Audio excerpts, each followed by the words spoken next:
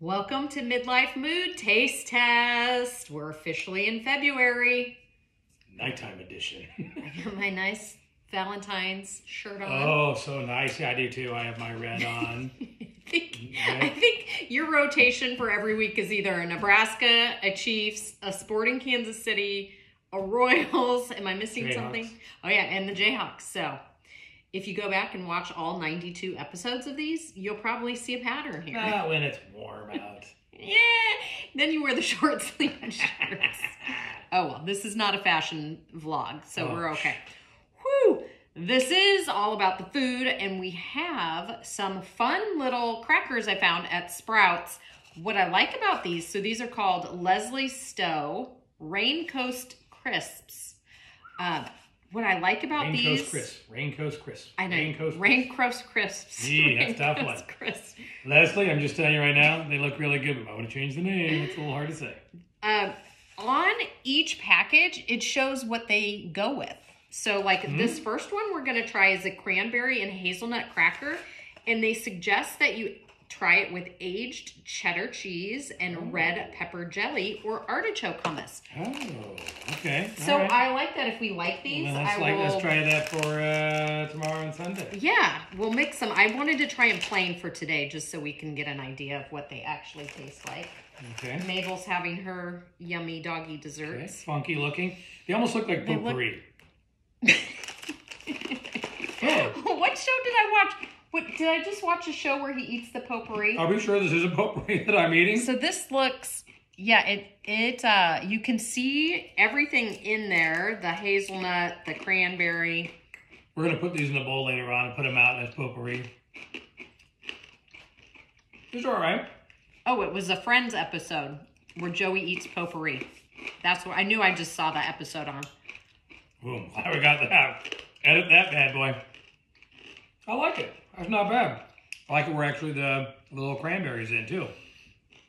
It reminds me of when you go to a restaurant and you eat the like bruschetta, the hard bread with or the Melba toast or whatever. Yeah, like this. That's good. I like it. It's hard, but it's also soft too. It's not hard to chew.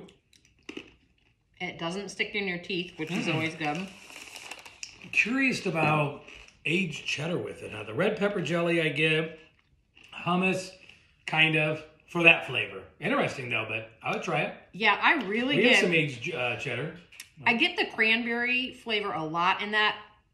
I don't get the hazelnut. I don't love hazelnut, so I'm okay with that. Oh, I think we're not supposed to taste hazelnut in that. Yeah, I definitely taste the cranberry. It's a good cracker though. I liked it. Crisp. Sorry, crisp. I'm a good cracker too. Next. Oh. Next up. Wow. Sorry. And there it is. Might need to edit that out. Okay. Next up, fig and olive. Ooh, I love fig. Do you like fig? I kind of know what it's supposed to go with. So this one is supposed to go with, I don't even know how you say that. Chèvre. It must be with our French accent from last week. And fig preserve and prosciutto and tapenade. Whoa. Wow. What is this? Oh, wow. You can smell that right away. Fig and olive. Olive, yeah. It's the olive. That's why the tapenade would go with it. I'm not a huge fan of olive. It's hitting me hard, yeah. Whoa. That's a hard bite. And it's salty like an olive, too. Yeah. Whoa. Wow. I like olives. I like this one. Yeah. I almost like this one better than the previous. I can see you liking that better. Now, I will say, to be honest, a couple more, the olive might grow on me. Because I'm not actually eating the olive. Yeah, if you had a tapenade It's a big, gigantic dip, that would taste really, really good. Yeah, no, that wasn't bad. The olive I wasn't expecting. I wasn't listening to you. Thank you very much. Thank you. And that's my life. Okay, next up. I'm a little nervous about this one. Rosemary raisin pecan cracker. Rosemary Clooney, the actress? Pair it with creamy blue cheese, salami, and plum preserves. Okay, while you're eating that, I do want to chat for a little bit about the macros. All of these are 60 calories for 3 crackers, 2 grams of fat, 9 carbs, 2 grams of protein. At the end, I will compare how that goes with our last taste test of the keto crisps and just regular type of crackers. So stay tuned for that. How did you like this one? Good. The rosemary is going to hit you right away. Oh, yeah. See, I love rosemary. It's just like the olive. It hits you right away. And I'll be honest, this takes me right back to Thanksgiving. Like, this should be something that we put out in Thanksgiving. 100%. Yeah. Takes you right back to the turkey, Thanksgiving, cooking, and everything. Oh, yeah. Literally, that just took me right back 2 months ago. Oh, good. Yeah, that's really good. I like that. I'm trying to think. But I will say, each one so far... Very unique flavor. Very unique flavor, but has one thing overwhelming the other. Like, I don't taste the pecan in that at all. Or raisin. Or, well, raisin if you get one, that's okay. That one here, same thing. Olive overtook it. And I guess the first one, I guess I don't remember what that was supposed to... The cranberry, I guess, was kind of... The cranberry, the hazelnut, we didn't really taste in that. But yeah, but those two, olive and rosemary, overtook it. Wow, those are both really good. I think I like... I don't know, I'll wait till the end. I like them both. Actually, I like all 3, but... That rosemary, it does. It's like Thanksgiving in a bite. Took me right back. Okay, last up, these are limited edition. I may have bought these last year, and we're just now getting to the taste test. Oh, you're my little pumpkin crisp. Oh, thank you, pumpkin. Pumpkin crisp, pumpkin spice crackers. So these are actually 70 calories. But the macros are similar. Wow. What is it with it? Again. Right away, the flavor. Because it's the pumpkin spice. That pumpkin spice just takes you. It just says pumpkin spice. It doesn't have a second flavor. Yeah. Well, we're all done. This is supposed to go with fresh goat cheese, bacon jam, and prosciutto. I could totally see that. I would love that. I kind of want that now for dinner. That's really good. I love pumpkin. Like, I love pumpkin flavor.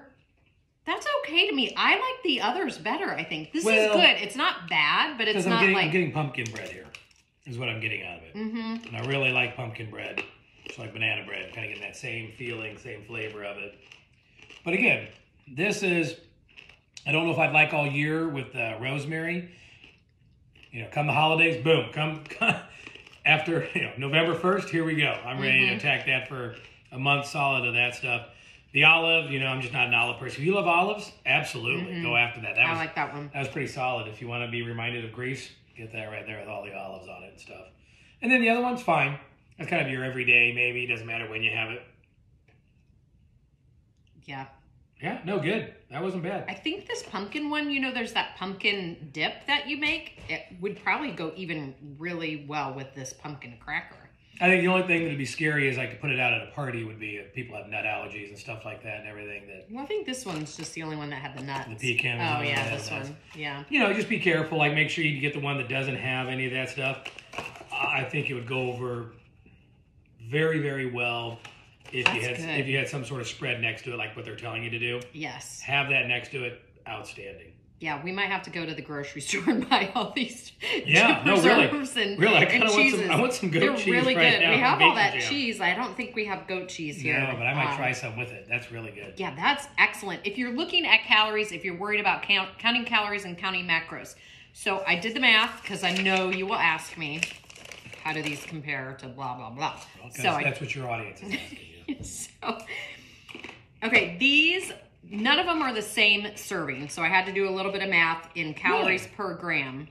No, they're different. Like this one was 15 grams for one serving. This is 30 grams for one serving. This is 42 grams. Oh, I thought you meant package size. I'm sorry. No, I'm talking about like per weight per calorie. Yeah, I got you. So if you break it down, how many calories per gram?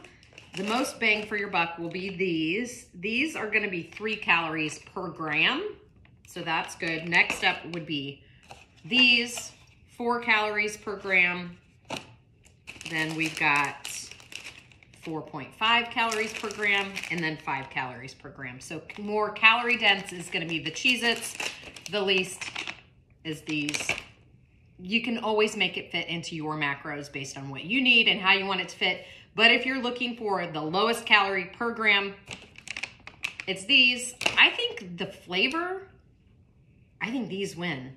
I liked these, but I think these are better than these, don't you think? Except our teenage child will say that the goldfish and the Cheez-Its taste phenomenal. I can't. But yes. Yeah, these. These are really good. Lesley Stowe, if you're listening, home run here. These are phenomenal. Worried about the Raincoast crisp. Raincoast crisp. Raincoast crisp. It's tough to say, Lesley. Raincoast. Love this Raincoast crisp. Just go to Sprouts and look at their crackers. Yeah. That's where you'll find both of these. Someone hashtag Lesley in or @sign her in. Love her. I can do that. Big fan of her. We'll send it. Send it on over. Leslie could be a man.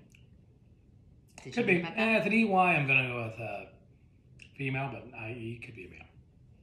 I don't know. Leslie, let us know. Okay, dokie. Next week. I think so. I made a bet on the Chiefs-Bengals game. It's Super Bowl weekend, so better have something to do around the Super Bowl. Well, we can discuss this. I made a bet for the Bengals-Chiefs game. I won the bet, so my friend from Cincinnati is sending us some Cincinnati barbecue. It's going to be here Wednesday, so we could try that for our taste test. Okay. If you want, we could go get some Kansas City barbecue and compare it next to each other. We could do that. Oh, what a good idea. Hey. All right, looks like we got some work to do. Unless you can think of other Super Bowl food. It's Super Bowl. I don't know. Okay. Oh, gosh. Am I going to wear next week? Am I going to wear my Super Bowl Chiefs shirt, or am I going to wear my Dog is My Valentine shirt? Oh, man. I'm going to have to think about that. Gosh, I don't know what I'm going to go with on that either. I don't know. You have a week to think. You're my boo shirt. That's my Halloween shirt. Oh. Okay. I don't have that. Oh, I have that. All right. Go out to Sprouts, get some delicious treats and crackers, and we will be back next week.